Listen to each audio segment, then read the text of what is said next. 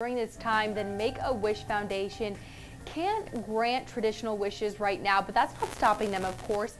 Today's Reason to Smile is brought to you by a 3-year-old who received something pretty cool.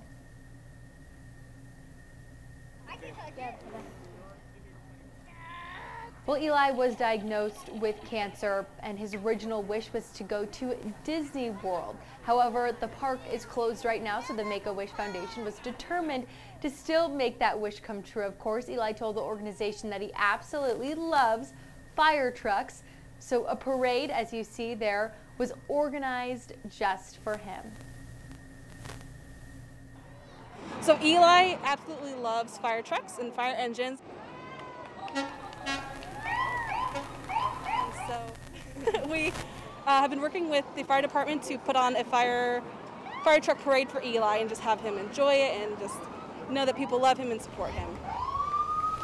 Well, the Make-A-Wish Foundation leaders say they are not canceling wishes, they're just postponing them until things reopen.